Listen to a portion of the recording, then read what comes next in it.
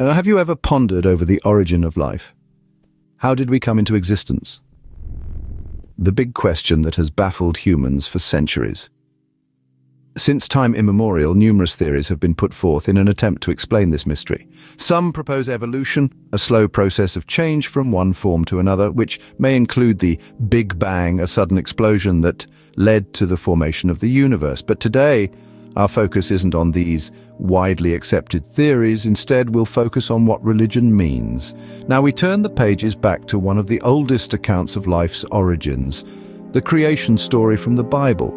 Yes, the very first book of the Bible, Genesis, provides a detailed description of how life, earth, and the heavens came into being. This biblical account of creation isn't merely a religious belief, it's a theory that has stood the test of time and has been subjected to numerous scientific examinations. And interestingly, some scientific arguments seem to support this ancient narrative.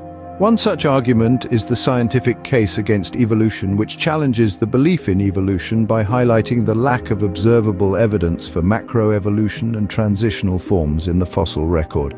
But before we dive into these details, let's take a moment to consider a notable quote from Genesis. "The evening and the morning were the first day." This statement, simple and clear, sets the stage for the biblical story of creation. It suggests that each day of creation was a day as we know it today, consisting of an evening and a morning. And, most importantly, it affirms the divine power that brought everything into existence. Let's delve into the fascinating story of creation as told in the book of Genesis.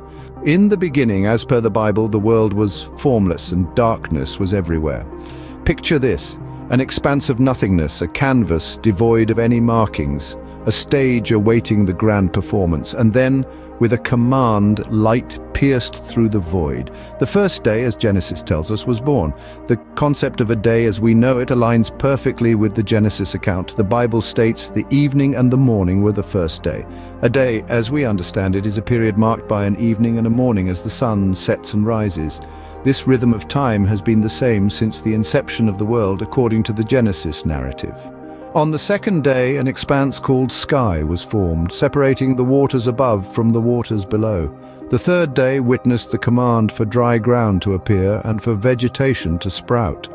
The fourth day brought forth the sun, the moon, and the stars to govern the day and the night, and to mark the seasons, days, and years. The fifth and sixth days were a flurry of life, birds flying across the expanse of the sky, sea creatures of all kinds teeming in the waters, and animals of every sort roaming the earth. Finally, on the sixth day, the most remarkable creation was fashioned: mankind, created in the image of God. These 6 days were not vast, indefinite periods stretching over thousands or even millions of years, but literal days, each consisting of an evening and a morning. The Bible states, "He spake and it was done, he commanded and it stood fast." For the one who could call into existence unnumbered worlds, how long a time would be required for the evolution of the earth from chaos? And thus, over 6 days, the world as we know it was created. Now let's examine the scientific case concerning evolution. The theory of evolution posits that all life forms share a common ancestor, and over millions of years these life forms have evolved into the myriad of species we see today. One of the arguments used by science is macroevolution, the process by which new species are supposedly formed. If macroevolution is indeed a factual process, we should be able to observe it happening in real time, or at least find ample evidence in the fossil record, right? However, the fossil record, contrary to what we might expect, is riddled with gaps and lacks clear transitional forms.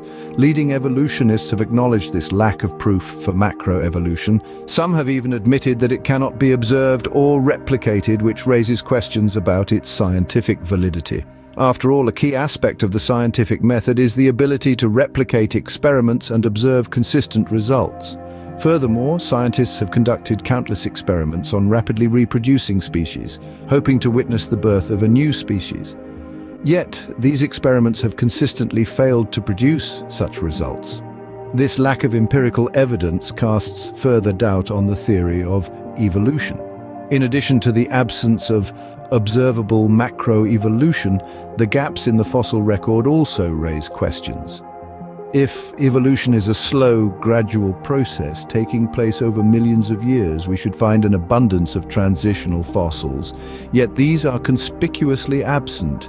This glaring gap in the fossil record is a significant challenge to the theory of evolution. In conclusion, while the theory of evolution may seem plausible at first glance, a closer look reveals a lack of direct evidence. The absence of observable macroevolution, the failure of experiments to produce new species, and the gaps in the fossil record all cast significant doubt on the theory. It seems that the evidence against evolution is quite compelling. Well, not so fast. What about the similarities in DNA between different organisms? Let's dive into that. Many organisms share similar DNA sequences, which is often presented as evidence of common ancestry. The theory goes like this: if two species have similar DNA, they must have evolved from the same ancestor. But could there be another interpretation? Imagine you're an engineer tasked with designing different types of vehicles: cars, trucks, motorcycles. Despite their differences, they all need to perform similar functions: move forward, steer, stop. So you'd likely use similar components and designs across these vehicles. Does it mean they evolved from each other? No, it means a common engineer used the same intelligent design principles for each vehicle. Similarly, the DNA of different organisms could reflect a common designer employing the same intelligent design principles.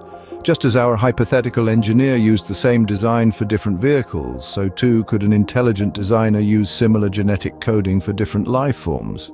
This doesn't necessarily imply common ancestry, but rather a common creator.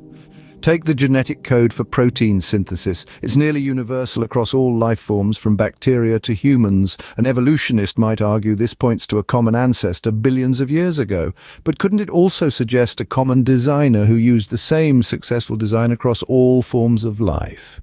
And let's not forget, even with similar DNA, the differences between species are staggering. Consider humans and chimps. We share about 98% of our DNA, yet the differences are profound, spanning intellect, language, artistry, and morality. The 2% difference in DNA represents millions of genetic letter differences. Could random mutations over time account for such vast differences? Or does it suggest a designer with a purpose? So the DNA evidence could be pointing towards a creator, not evolution. All these points, while they may not definitively prove creation as described in Genesis, certainly cast a shadow of doubt on the theory of evolution. They compel us to consider alternative explanations for our existence, our complex genetic makeup, and the diversity of life on our planet. Let's not forget the words from Psalm 33, verse 9. He spake, and it was done. He commanded, and it stood fast. This verse reminds us of the might and power of the Creator, who could bring uncountable worlds into existence. Whether you believe in the creation story or not, it's an intriguing narrative that provokes thought and curiosity. It's a reminder of the mysteries of life that we are yet to unravel. Creationism is based on faith that there's a God who has revealed himself in nature and rightly understood both the revelations of science and the experiences of life are in harmony with the testimony of Scripture to the constant working of God in nature. The evolution theory is based on science. It's birthed from the idea that matter essentially organized itself, except there's one tiny little problem: this has never been observed. Science is observable and should result in similar results time and time again. If the science of evolution is reduced to requiring faith, which according to Hebrews chapter 11 verse 1 is the substance of things hoped for, the evidence of things not seen, then perhaps the basis of evolution has shifted. Religion seeks to give meaning and purpose to life on the basis of faith. If evolution relies on faith to explain our existence, then the question now is evolution a science or is it a religion? Share your thoughts. Thank you for watching and subscribing.